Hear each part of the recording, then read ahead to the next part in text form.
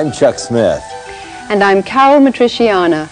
Welcome to this edition of the Pagan Invasion. The concept of evolution has dominated the thinking of the scientific community for nearly a century and a half. Through the years, many have hoped with great anticipation that evolution's theories would prove to be true and would thus answer the great mysteries of life. Yet as we stand at the edge of the 21st century, we are no closer to knowing anything about the mechanisms of the evolutionary process than we were during Darwin's time. To this day, scientists have failed to agree on many evolutionary claims, including how it happened, when it happened, and what changed into what, and how non-life became life. Should the theory of evolution prove to be invalid, the only other explanation for existence of life would be the result of the handiwork of a master designer and creator. And that's a conclusion that the scientific community seems to avoid considering at any cost. Most people are under the impression that Charles Darwin discovered the law of evolution and that it is a modern scientific fact. That assumption, however, is not true. Ancient Greeks, Indian mystics, and many other cultures have believed in various forms of evolution throughout the ages. What Darwin did was popularize a theory of evolution in 1859 with the publication of his book, The Origin of Species by Natural Selection. Darwin has been said to be responsible for perhaps the most fundamental of all intellectual revolutions in the history of mankind. Yet in his book, he doesn't give any scientific evidences for evolution, cites no examples of new species resulting from natural selection, produces no examples of transitional forms, and documents no evolutionary mechanisms. Darwin was not the brilliant scientist most would think him to be, but a theologian, and surprisingly a Freemason. In fact, his only formal training was in theology at Cambridge University in England. Today, prominent evolutionary scientists continue to attack and contradict their own hypothesis, which should be a warning to us of its weakness as a scientific theory. Yet this crisis doesn't appear to daunt or discourage its promotion. Public institutions such as museums, libraries, high schools, and universities continue to propagate evolution as though the scientific community has agreed on evolution as being fact. During the course of this program, we will be talking to leading scientists from around the world. We will evaluate their claims and examine the evidence. Does evolution really provide the answer to our existence? Or could it be the hoax of the century?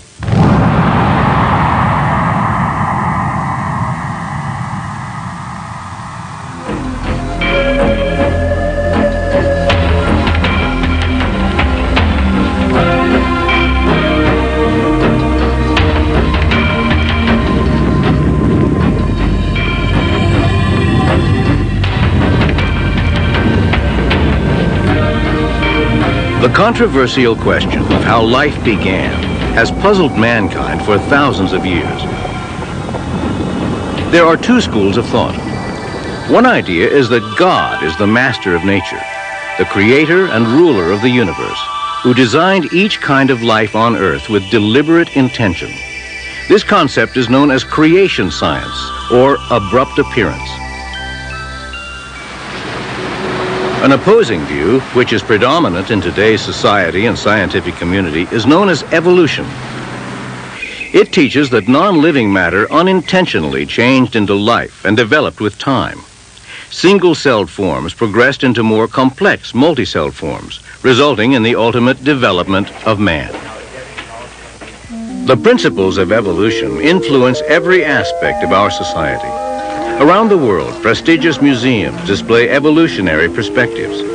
National parks and historical sites have become showcases for evolutionary information.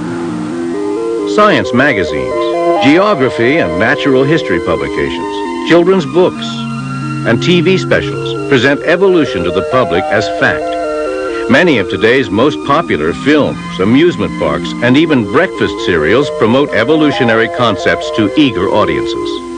Textbooks that develop evolutionary theories are compulsory reading for public high school, college, and university students. Evolution has become the foundation for most scientific disciplines, including paleontology, geology, biology, and astronomy. The aim of many scientists is to eliminate supernatural explanations and provide naturalistic answers. Consequently, many must reject God's supernatural intervention in a miraculous creation. The parallel ideas of reincarnation and evolution have always been closely linked to the occultic beliefs of many of the world's pagan religions. But during the mid-19th century, this philosophy was suddenly given scientific respectability worldwide by an Englishman, Charles Darwin, who has become known as the father of evolution. The majority opinion of the day held to the biblical account of a creator God who intentionally designed each basic form of plant and animal. Although raised a Christian, Darwin rebelled against this idea and in his theory saw a way to formulate a process without a creator. This is the home of Charles Darwin between 1842 and 1882. It's in this study that Charles Darwin produced his great works. In fact, he used to sit in this chair. It's here he wrote his famous On the Origin of Species, published in 1859. Charles Darwin is a giant among men in modern world because he developed the theory of evolution, which transformed the scientific world. The theory of evolution by natural descent was in vogue long before Darwin's time. What Darwin did was provide a rational explanation of how it might have operated. So rational indeed that many people said, why didn't I think of that? Many people felt most comfortable. As far as Darwin was concerned, he was their hero. He provided the explanation that they were seeking. Modern science was born in 1620 when Lord Bacon wrote Novum Organum. Between 1620 and 1860, most scientists believed in a creator and in the creation of man. Today, few scientists believe in creation or a creator. What happened? Who are some of the molders of the modern mind? I'm standing here by Thomas Huxley in the Museum of Natural History. He's been called Darwin's bulldog because he took the theory of Darwin and gave a forceful presentation of it. Huxley believed that you could explain everything in nature apart from the creator by pure natural laws. We have to remember that after all, creationism was what everybody thought not all that many years ago. And creationism was overthrown in the scientific community by evolutionary thinking. For the most part, Darwin's book was considered blasphemous by the average person in England at that time. Karl Marx, an atheist and the originator of communism, was delighted to find a scientific rationale in the theory of evolution, which he claimed gave validation to his new philosophy. Marx admired Darwin, and the two communicated and corresponded. In appreciation, Marx even attempted to dedicate his greatest atheistic work, Das Kapital, to Darwin. There were communists of the day, and Karl Marx was one of these, who saw Darwin's theory as giving scientific credibility to what was previously merely a philosophy. The philosophy of socialism, the philosophy of communism, it all became scientific and credible with Darwin's theory. The people who have devised the concept of evolution, starting with Charles Darwin himself, and even before him, have come up with a concept that starts with a vacuum. And then there was an explosion in that vacuum called the Big Bang that created the Milky Way galaxy with up to 200 billion stars, all circulating in intricate precision. The result of that explosion, and it gets all the way up to man without God getting into the act anywhere along the line. That is really the way it is taught in all of our public schools today. Darwin's whole purpose was to explain all of life without design and purpose, without the need for a creator, by purely mechanistic or natural processes. Luther Sunderland, former aerospace engineer and author of the book Darwin's Enigma. Now, what is this materialistic or natural explanation for evolution? It says that on the early Earth, in a soupy ocean, some chemicals got together and formed spontaneously the first living cell. Now, that was no minor operation, because the simplest single-celled organism we know anything about has in its genes and chromosomes about as much data as there are letters in the world's largest library, 1 trillion letters. No way in the world could random processes have organized that much data. Most life forms are comprised of billions of these complex cells, which once again display themselves in perfect order. The mathematical impossibility of the human body being formed accidentally surpasses the logic of an explosion in a printing shop, resulting in the formation of a dictionary.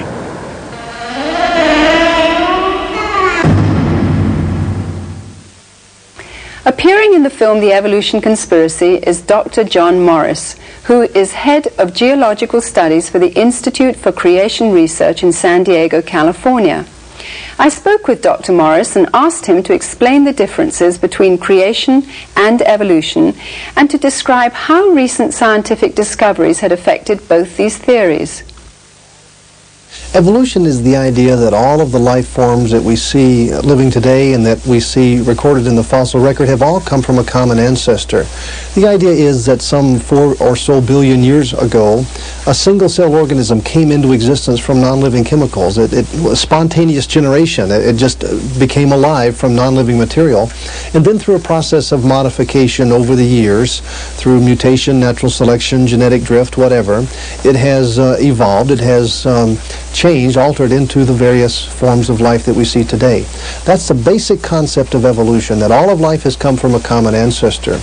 The idea about creation, however, is the opposite to that, that each basic category of plant or animal has come directly by a creative act, that it did not descend from an ancestor that was different from itself. Dogs have always been dogs. People have always been people. People did not come from a non-human ancestor. The other idea about creation is that once this category was created, it was created with the genetic makeup, the DNA code that was designed so that their descendants would always produce that category. It would not evolve, as it were, into something else. The creation model, with its concept of categories of animals appearing abruptly, is sometimes called the abrupt appearance model. The idea that things got here abruptly without having descended from a different sort of thing. And then stasis is the idea that it's been stationary since it's got here. It doesn't go anywhere. It doesn't change in anything else. Both these views seem in such opposition to each other. How can scientists have such differing views of the origins of life? That's a very good question, and I think this is really the bottom line question. It's important to understand that both creationists and evolutionists have the same evidence to study. We have the same rocks, the same fossils, the same living systems. Everything is the same, but yet our interpretations are so dramatically different. A lot of times non-scientists say, how can scientists who are supposed to be open-minded and non-biased, how can they come to such dramatically different interpretations of the evidence? We've got to dispel that common notion that scientists are unbiased. Scientists are some of the most biased people you'll ever meet. In fact, it's impossible not to be biased. It's not a matter of whether or not you're biased. It's what bias are you biased with. My contention is that the creation bias is a better bias with which to study the evidence. The fossils, which have long been thought to be the proof of evolution, are now recognized by almost everybody, evolutionists included, to be at best an embarrassment to evolution, because what the fossil record shows, and all the leading evolutionists will tell you this very same thing, that the fossil record shows that things appeared abruptly. That's the way they say it, that they got here abruptly. Now they're talking maybe a rapid evolution, but they say the fossil record is characterized by abrupt appearance and stasis. But that's the definition of creation. Evolutionists have to say, well, a small isolated group evolved so rapidly that it left no transitional fossils between these basic categories of animals. And we say, how do you know it happened at all? Over 1,000 species a year are becoming extinct. That comes down to 3 a day. Is there any compensation for this within the evolutionary theory? Actually, one of the basic predictions of the evolution model is that new species will be coming into existence, all along the time. But what we see when we really look at the world, what the facts of science show is that species just don't come into existence. On a daily basis, species are going extinct. What we see is extinction. That's what science tells us. Now, the evolutionary historical reconstruction is that new species are forming. But the evolutionary reconstruction does not fit well with observed science. In wanting to steer clear of the concept of a creator, evolutionary scientists have ironically and unwittingly adopted an idea which forms the basis of many pagan religions. In an attempt to avoid traditional biblical religion, they actually promote another. The results have been devastating. Many areas of science, such as biology and geology, have been compromised. In searching for evidence to prove evolution, scientists have pursued a series of wild goose chases only to come up empty-handed. Perhaps the biggest waste of time has been the search for the missing links in the fossil record, which to this day are still missing. Let's take a look at the progress made by evolutionary scientists thus far.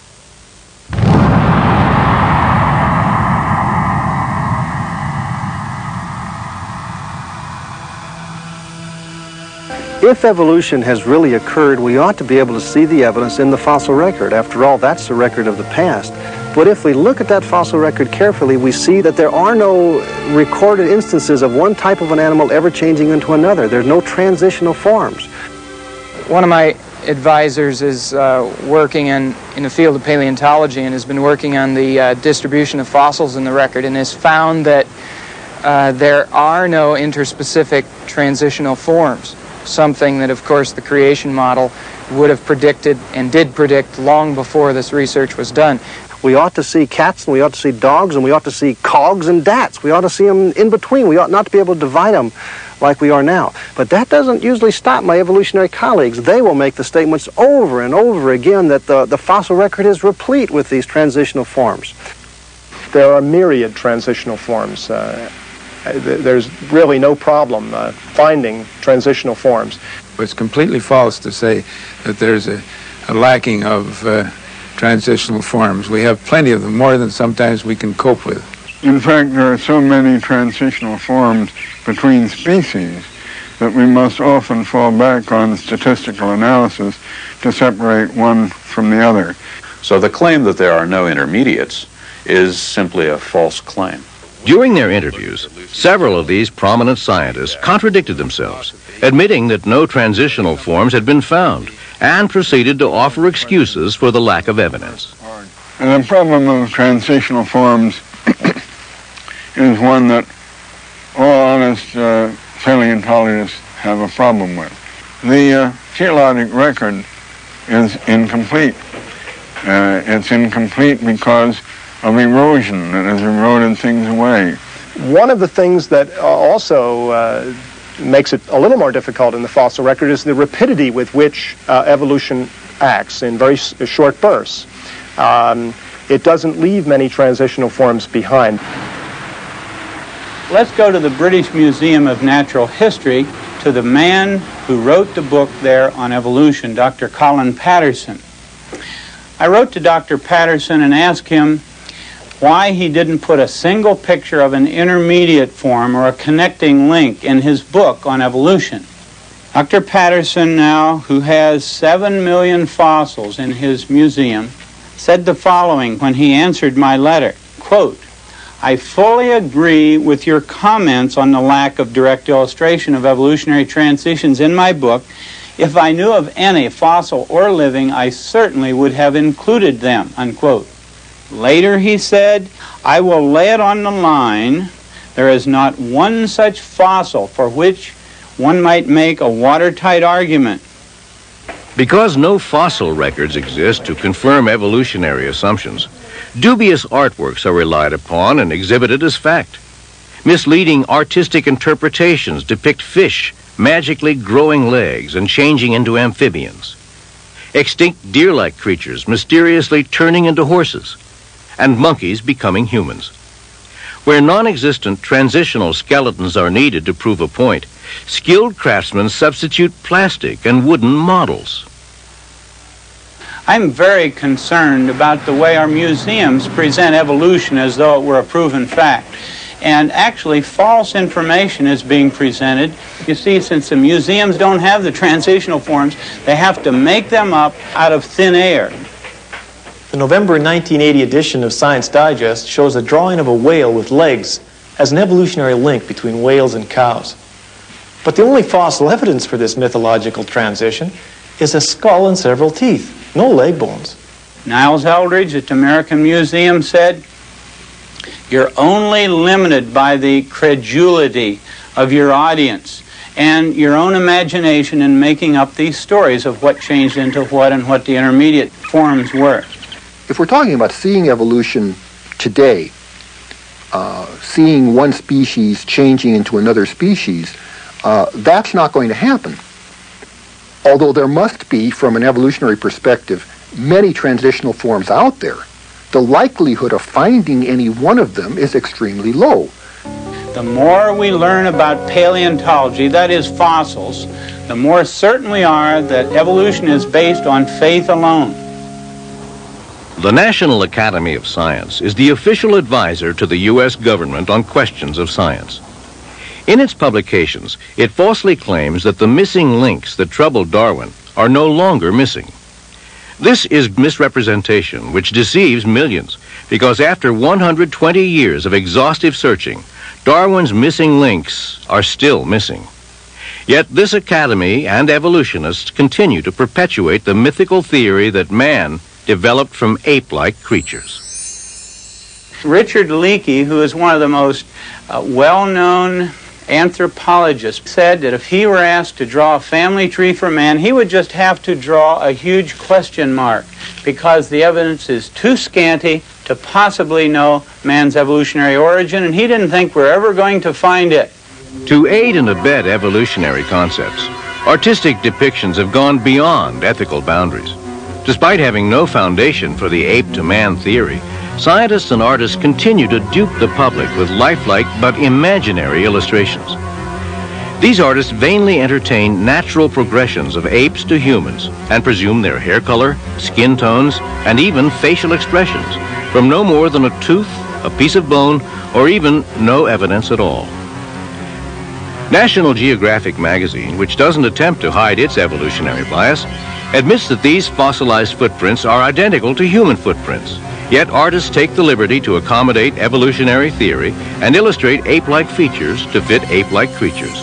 All because biased dating processes insist that these footprints were found in rock layers said to exist before humans.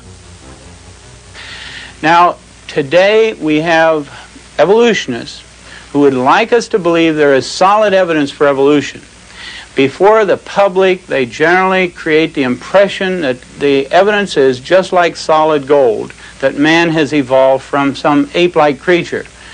Dr. Donald Johanson, director of the Institute of Human Origins, discovered Lucy, an alleged ape-to-man missing link.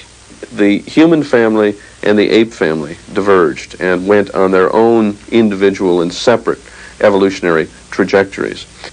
We don't know precisely what the common ancestor was for that, but we know that it resembles something like what is called Ramapithecus. Ramapithecus. That was formed out of nothing but a fragment of a jaw and several teeth. And for many, many years, Ramapithecus was held up as our ape-like ancestor. But now Dr. Pilbeam at the Yale-Harvard Peabody Museum, when I interviewed him, he said, "We have found about 40 of these creatures now, some of them fairly complete, and they are not on the direct line to becoming man at all. They're more like an orangutan." Dr. Pilbeam of Yale, who first claimed that Ramapithecus was an ancestor of man, now suggests that it isn't. Yet evolutionists continue to cite Ramapithecus as an ape-man link. Another so-called missing link, Java Man, was concocted by Eugene Dubois when he found an ape-like skull fragment, and then 50 feet away he found a human leg bone. However, just before he died, Dubois confessed that he'd also found 2 human skulls at this same location, and he admitted that the skull fragment belonged to a gibbon and not to an ape man. Homo erectus is probably best known as Java man. And it was at this stage in human evolution that they began to make and use these large triangular hand axes. Brains expanded over 1,000 cc's, body proportions similar to ours evolved, and we were firmly on the road to later hominids, including modern humans. This hoax is still accepted by evolutionists today, and it's presented to the public as a true missing link. If you think the Java Man hoax is incredible, wait until you hear all the facts surrounding Johansson's Lucy, this little 3.5-foot adult skeleton, which looks just like a chimpanzee. As you know, Lucy was found in 1974, and sometimes I refer to her as the woman who shook up man's family tree, because she represents for us the oldest, most complete skeleton we have of any human ancestor known to anthropologists. Now, the species Australopithecus afarensis, as represented by Lucy, is a species that we feel is ancestral to modern humans. And the significance of Lucy is that she gives us a good idea of what our ancestors looked like some 3 million years ago. We can learn from her skeleton about the way that she walked, for example. When we look at her knee joint, when we look at her pelvis, we see that she walked like you and I, instead of like a chimpanzee. Johansson said, even though this is a very ape-like creature, it walked upright. Well, the pygmy chimp today wanders around in the rainforest walking upright almost all the time, so that doesn't prove anything. Actually, the only features of Lucy which even hint at erect posture are the knee and hip joints. Dr. Charles Oxnard, with a sophisticated computer analysis, has concluded that Johansson's claims for the hip are unfounded, and it must be pointed out that the knee was not even found with Lucy. This knee joint was found over a mile away, 200 feet deeper than the other bones. She comes closer to representing, I think, what the average person thinks of as the missing link than any other fossil we had ever found in Africa. So she has extraordinary importance in terms of understanding the very earliest phases of human evolution. Richard Leakey and others are now claiming that, in all likelihood, Lucy is really a mosaic of 2 or more species. This isn't funny. What is funny is that they claim that creation isn't scientific. The next thing back was Piltdown Man. Here was a case where a human skull had been doctored up along with a jaw of an orangutan to make the jaw look somewhat human. The teeth were filed. It turned out to be a pure fraud. Piltdown Man was a purposeful fraud, and it fooled the world's greatest evolutionists simply because they so much wanted to believe that there was some evidence for evolution. Neanderthal man was originally found in the Neanderthal Valley of Germany. These creatures, almost all, looked very modern, but several of them, 2 or 3, had a very stooped-over, brutish appearance. Now, however, 2 scientists have gone over to the museums in Europe from Johns Hopkins University, got these bones out of the museums and x-rayed the ones that had a very stooped-over appearance. And lo and behold, they discovered that the stooped-over creatures had rickets or some vitamin D deficiency disease, such as arthritis. They have reclassified the Neanderthals from a separate species, now put them back into Homo sapiens, the same as modern man. Now, Nebraska man consisted of nothing but a single tooth. And around this single tooth, pictures were drawn showing an ape-like creature that had evolved into man. It turned out later that this tooth was nothing but the tooth of an extinct pig. And this is a case now where a pig made a monkey out of an evolutionist. I think man has always been man. The scientific evidence shows this, and this, of course, is very consistent with the account of creation that is presented in the book of Genesis. Behind closed doors, or occasionally when speaking very candidly, the evolutionists admit there is really no evidence that man evolved from the apes.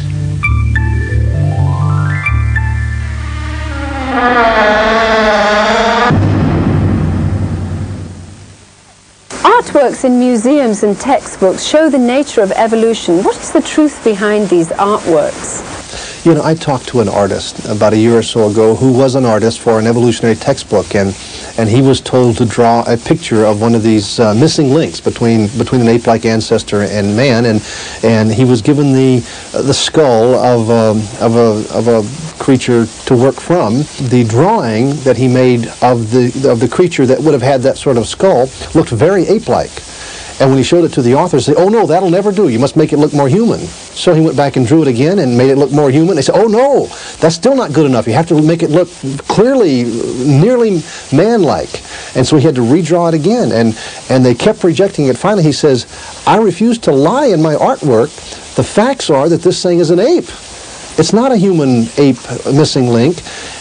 Many times I think that artistic license and imagination substitutes for good science among my evolutionary colleagues. How has evolution managed to become so pervasive in our society?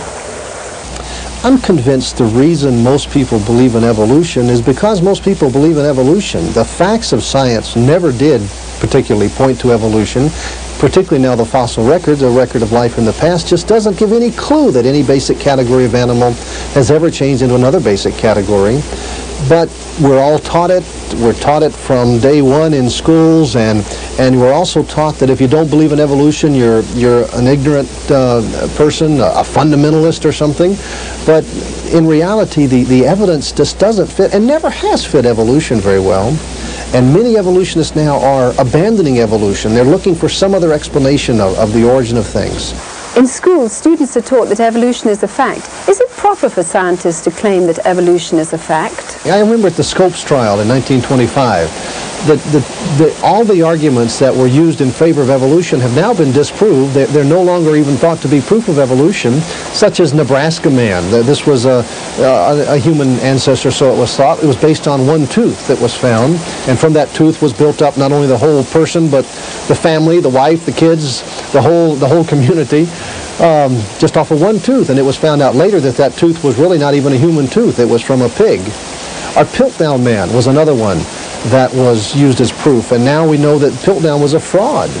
Well, those things were taught as fact, and people believed evolution because of the proof that was given, but now we know that those proofs were in fact wrong, but people still believe in evolution because you see how it works. They were taught it was a fact, they believed it, and it got to where the evidences were unimportant anymore.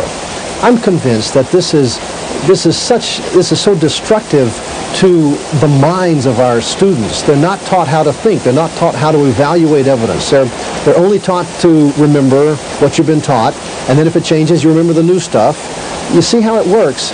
You know, I think this issue of creation evolution goes far beyond just how we look at rocks and fossils. I think it's really a basic foundational issue.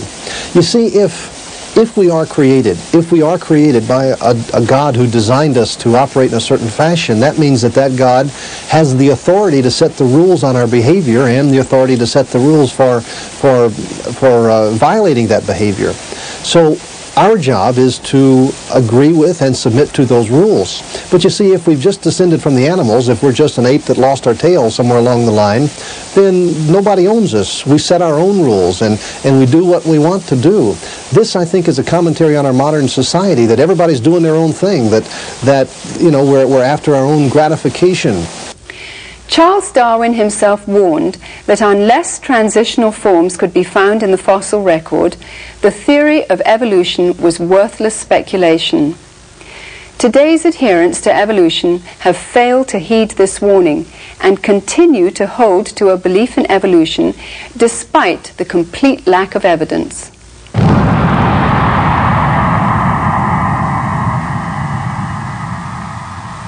The evolutionists realize that they can no longer rely on the fossil record to give them any support.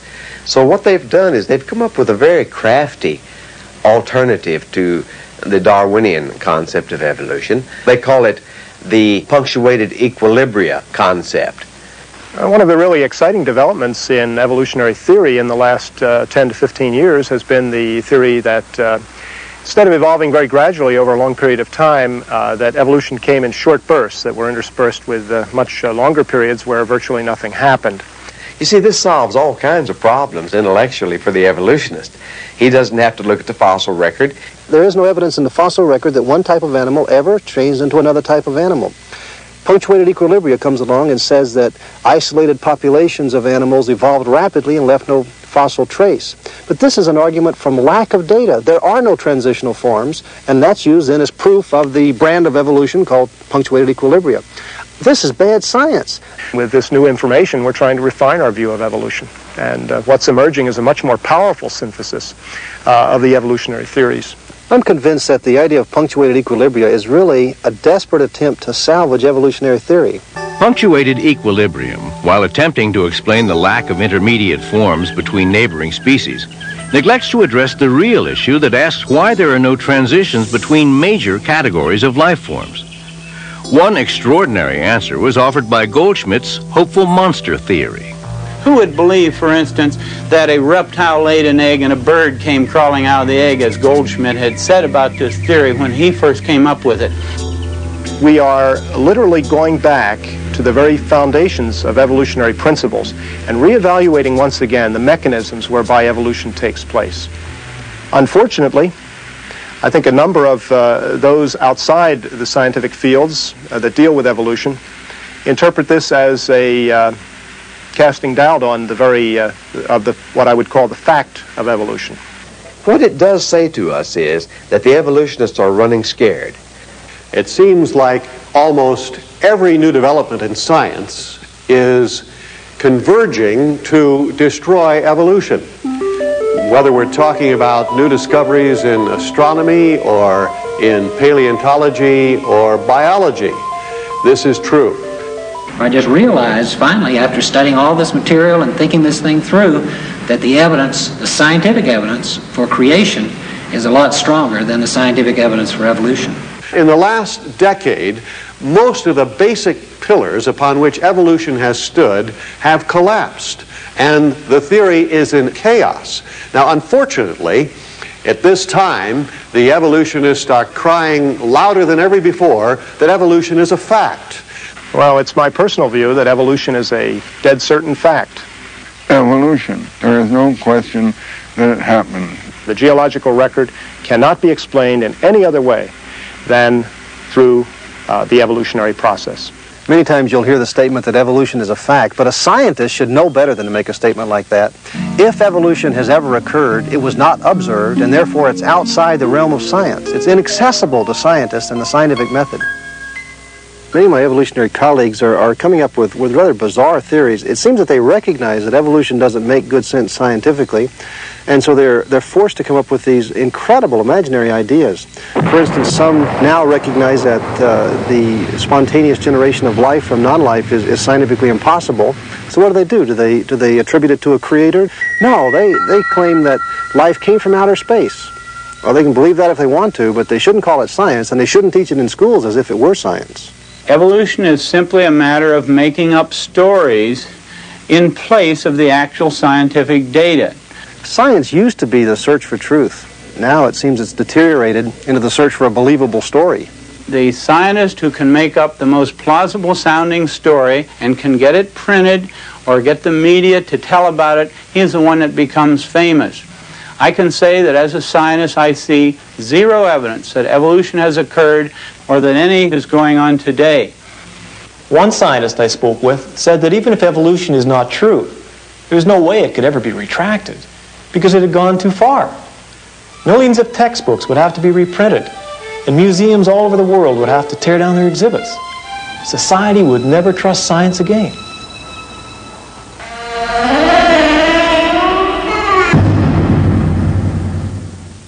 Paul the Apostle speaks of men who do not want to retain God in their minds.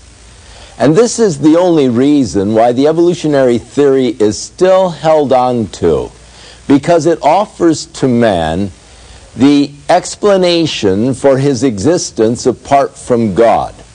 But as Paul the Apostle also said, professing themselves to be wise, they have become fools, because they have changed the glory of an incorruptible God, and they have fashioned it like unto corruptible beast. And they have worshipped and served the creature more than the Creator, who is blessed forevermore. And that's the problem. The worship of the creature rather than the Creator. But that in itself is irrational. To look at the beauty and the design of creation and then to worship the creation itself is not rational. To look at a rose, to admire its beauty, to smell its fragrance and say, oh, that's God. No, that's irrational. That is a creation of God. It shows the signs of God in the design. And so the wise person will go beyond the creature and worship the Creator, who is blessed forevermore. Don't get caught short. Go all the way and worship God, the Creator. Within all of us, there is a God-shaped vacuum. Throughout the ages, man has attempted to fill that void with the things of the world. But it is only through a relationship with our Creator that we can be truly satisfied. His Holy Scriptures reveal the way in which we can be reconciled to God, and that is through the provisions of His Son, Jesus Christ. I'm Chuck Smith. And I'm Carol Matriciana. Join us again for another edition of The Pagan Invasion.